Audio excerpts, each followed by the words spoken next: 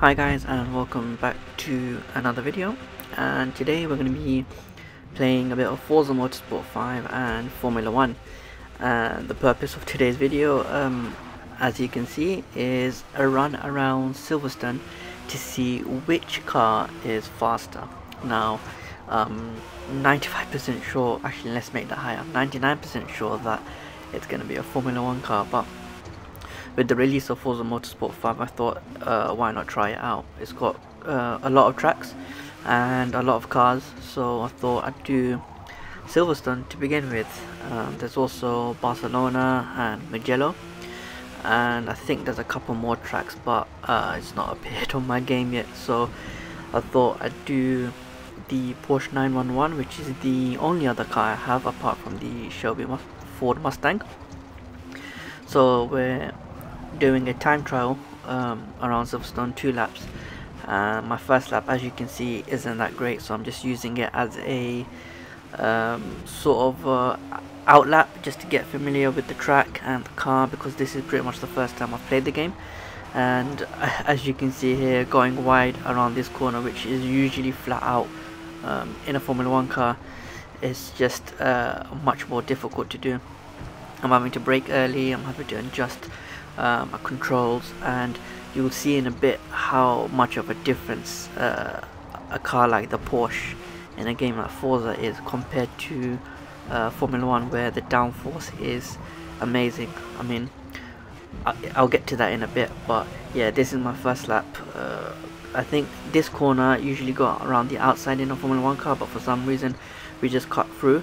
And on this straight, I mean, the fastest we probably get is 190, and yeah, we're approaching the pit entry here. So as we go around, you can see I'm coming up to around 2 minutes. In a Formula 1 car, you'll probably be halfway through your next lap right now, so this is essentially our starting lap. So we'll go through the pit straight here.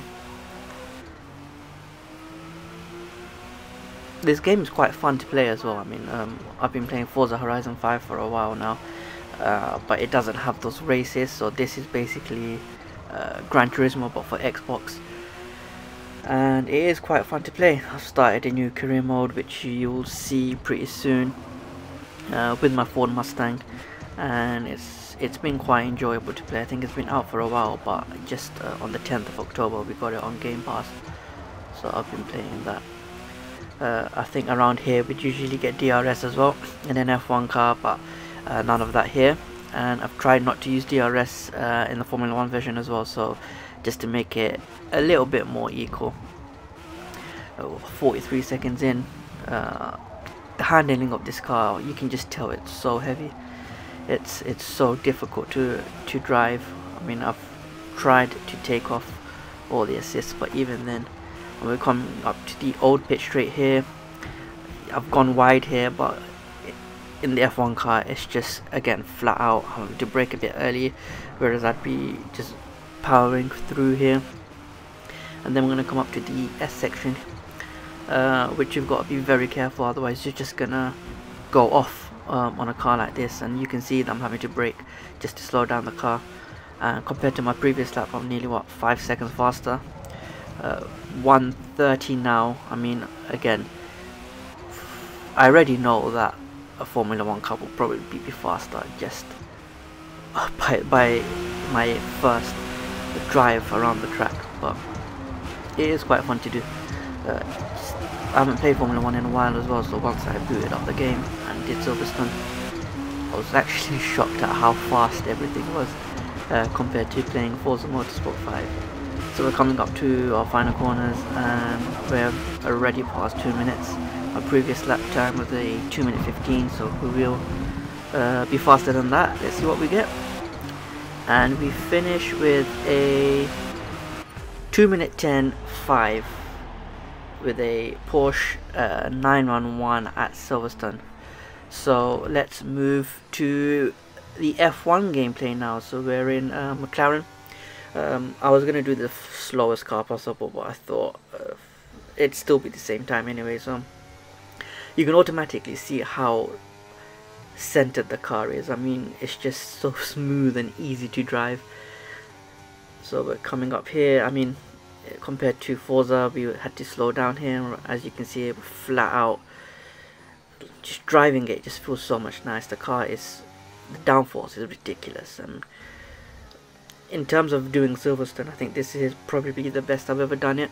I know it's a time trial, but everything felt so smooth in terms of the corners, the handling. Yeah, with the Porsche I would have had to brake much earlier here. Compared to my previous time trial, I think this is the first time I've done it, so the default Ghost, I'm nearly 9 seconds faster. We're at the old pitch straight here. Watch me go flat out, a little bit of lift off, flat out, whereas on the Porsche, again, had to brake early.